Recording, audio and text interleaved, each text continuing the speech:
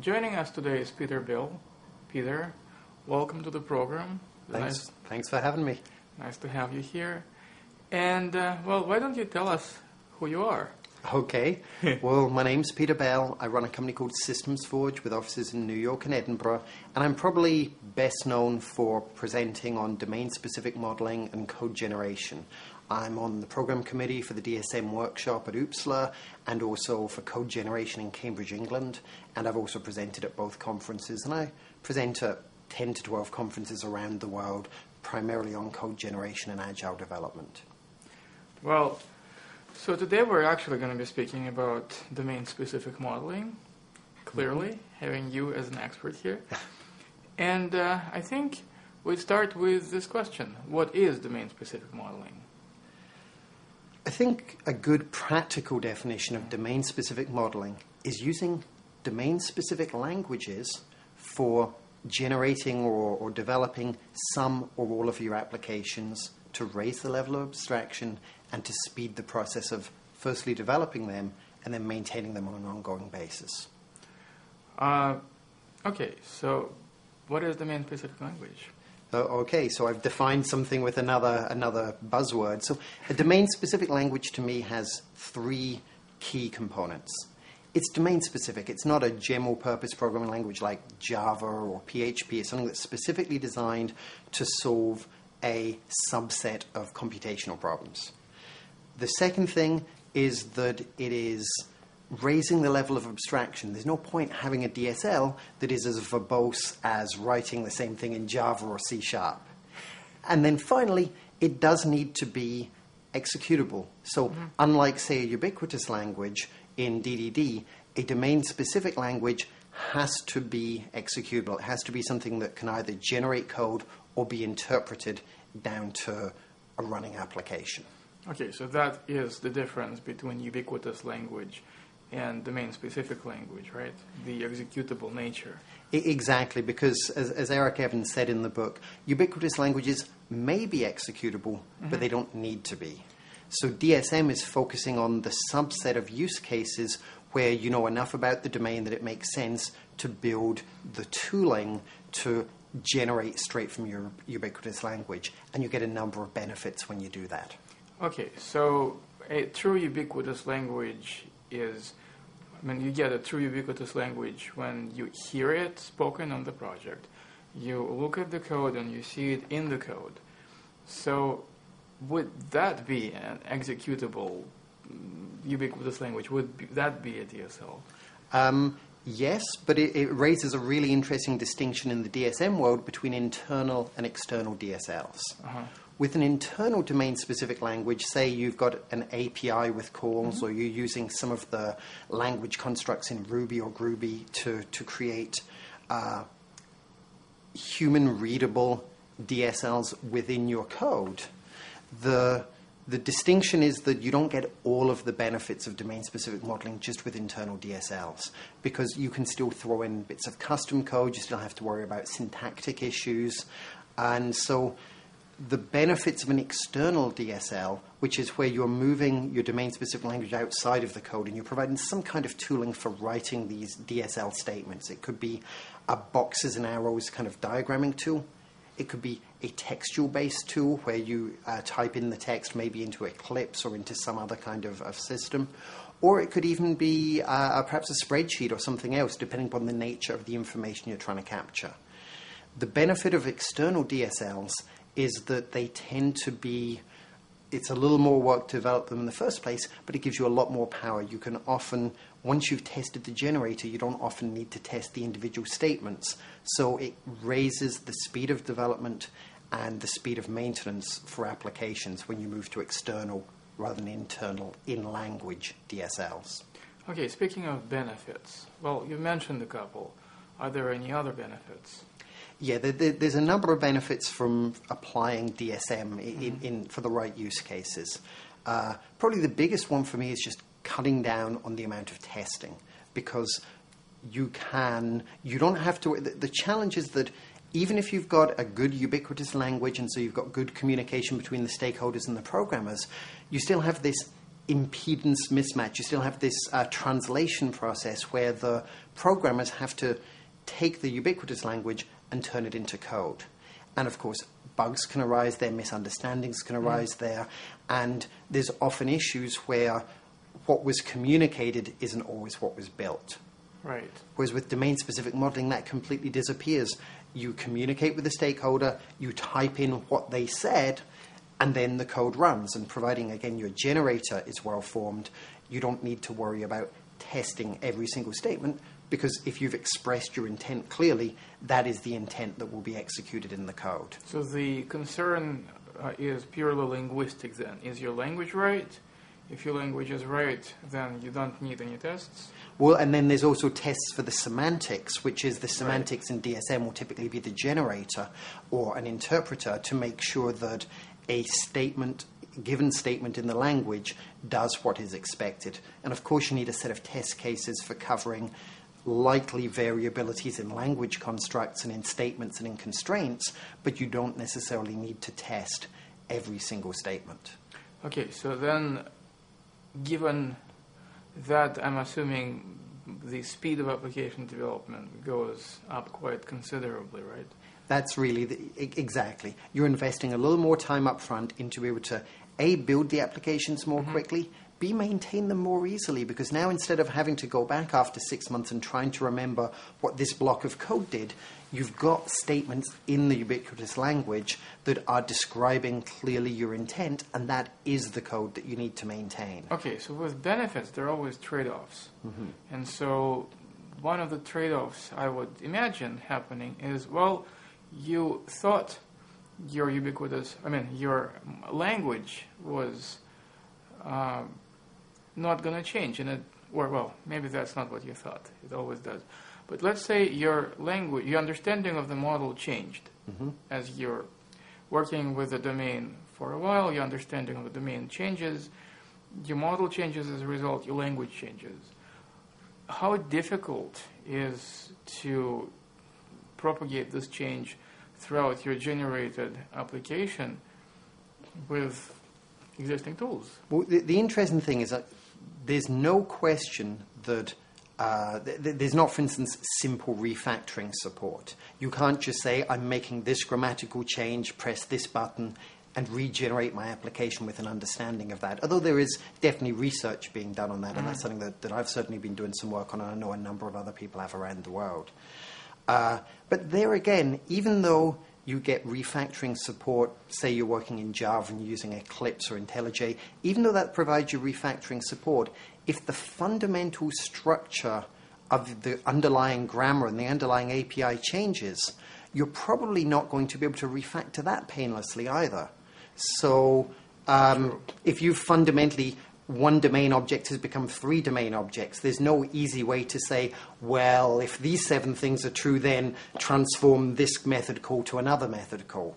So in practice, the level of refactoring support, even in Java or C#, in the statically typed languages that provide the best refactoring available, still doesn't solve that problem. Okay, so that is probably because in Java we may not deal with such a high-level concepts typically. Exactly, because you can refactor methods, you can refactor objects, but it doesn't have the concept of refactoring. Right, so there is another term, remodel, and there is no remodel button anywhere. So exactly, they still haven't added remodeling into Eclipse yet. And so now I will say, however, that there is a little extra overhead. With domain-specific modeling, you have either an interpreter or a generator, as well as the grammar itself, the meta model, and the constraints. So in addition to having to refactor your statements, you also have to redescribe the grammar, redescribe the constraints, and tweak your interpreter and or generator. So typically, if you've got a very, very fluid domain that you know very little about, you might want to just start by building up some low-level libraries. You might want to start by creating some high-level languages to play with, but you may decide not to generate or interpret all of your language using DSLs until you have a more stable domain. Okay, so let's talk about misconceptions. Well, I have heard various statements about DSM, and one of them is it has to start with UML. Right, and I think that's probably the most harmful misconception, unfortunately, for the whole domain-specific modeling world, which is if I'd started DSM using UML and MDA, I probably wouldn't use it because it's a noble effort and it's a system that is being used successfully by many people around the world. But the challenge is that UML, while bringing many, many benefits, trying to shoehorn general-purpose UML diagrams with stereotypes and the like to describe domain concepts that really have nothing to do with classes and methods, or should have nothing to do with classes and methods. We don't want one box per class, or we're not raising the level of abstraction. We're just drawing pictures instead of typing text. So and then when you start to look at the output you get from a lot of the UML tools, which you then want to apply model-to-model transforms to and then use to model-to-text generate your code, it's not easy to work with things like XMI. So I think that it's important to realize that UML and MDA is really only a small subset of the domain-specific modeling world, and the more interesting things are being done with companies like Metacase, JP Tolvanen and Steve Kelly, some of the work that Open Architectureware is a plugin for Eclipse that allows you to describe your grammar and constraints, and it will generate right there a plugin for you for allowing your developers to develop textual DSLs, and it's much, much easier to work with than a full UML MDA approach. DSL has to be domain expert writable. Yeah, and I think this is where a lot of the concerns about DSM comes, that we're trying to write this thing where your secretary is going to write the accounting system by the end of the month. It is possible to use DSM approaches to create domain expert writable code. And if you look at Excel and some of the things that domain experts do in Excel, domain experts can write code for solving specific computational problems. But you can get a lot of the benefits of domain-specific modeling just from domain expert readable code. It's about creating code where your domain experts can understand what you've written and then it executes, so that you don't have that miscommunication between the domain expert and the programmer. It's similar to the benefits you get from a ubiquitous language, but it's removing that additional step where the programmer then implements the ubiquitous language, and you may get into trouble where their implementation wasn't what the domain expert has expected. Yeah, I have a little bit of experience with writing unit tests. Well, they were really scenario sort of tests that I was sharing with a domain expert. And of course, domain expert might be struggling, and did, with a little bit of syntactic noise that Java forces upon you. But I was trying to express the unit tests in the ubiquitous language. That is, this is how I define my model, and these are the statements I'm trying to make. Could you please tell me if they make sense like that? So I'm just imagining that with a DSL, that would be a much, much easier and more beneficial and quicker thing to do. Definitely. And you're seeing examples of this already when you look at behavior-driven development. So in Ruby, you've got RSpec. In Java, you've got JBehave. I think version 2 came out a couple of months back. It's a great example. In that case, it's more integration-level testing, but it's a great example of a DSL where you're saying, given this, these things should happen. And it's giving you a language that domain experts can look at, and especially I think in both JBehave, but certainly in RSpec, and there's even versions of this for Groovy, Cold Fusion, a number of different languages. It gives you very readable integration tests that a domain expert can understand. And I think we're going to see more of that in the future. Lovely. Well, another statement that not only did I hear from other people, but this is something I kind of glimpsed from what you just said. Given that you have to really know the domain and have it not change very rapidly underneath you to take full advantage of DSM, do I have to do a really heavy upfront analysis?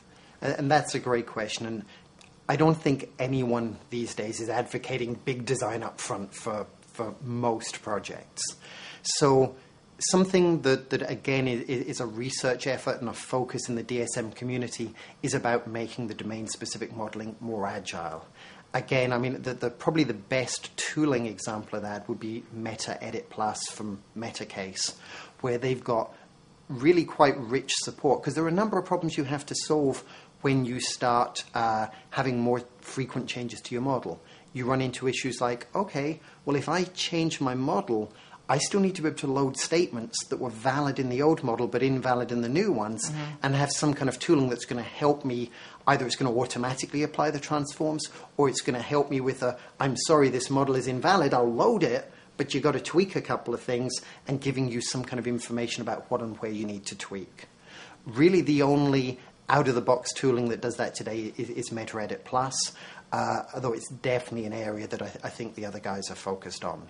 So there's no question that DSM is not just about big design up front. It can be done in an agile manner, but today with the tooling, there's also a realistic understanding that if you have no knowledge of your domain and it's going to be changing wildly and you have very few statements in it, you're probably not going to get a return on investment from the additional effort. Another statement that I hear sometimes is you ought to generate your entire application using DSM. Well, there's a number of conceptions, really two main conceptions around generation of applications in that way. One is that you should generate the entire application, and the other is that you can't ever generate the entire application. And I'd argue that both of those are wrong. It is possible to generate 100% of your application. If nothing else, you just take text files and used a one-to-one transformation, or you just FTP the files across. You take your templates with no variables, you can generate an entire application. In practice, it doesn't always make sense to generate all of the code. And there are a number of tools in the DSM and code generation world, from protected blocks, which are pretty painful, right up to subclassing, AOP, event-driven programming, that you can use to separate your generated code from your custom code so that it's easy to put both of those into an application. So you don't need to generate 100% of the application, although it is technically possible to do so. And usually I'd recommend that people start by, again, looking for the areas where the domain model is fairly rich, is somewhat stable, and they have lots and lots of statements they need to communicate with domain experts, because then they can get the full advantage of the extra effort to create the DSM tooling around those areas. What projects are more suitable for domain-specific modeling? It's a great question. I would say there's a few things that will make a project more suitable for DSM. One thing that's not mentioned often is DSM expertise within your team. Just like when you start working with maybe Spring and putting point cuts and advice using AOP into a project, you're raising the bar in terms of the kind of programmer that's going to be able to work with that.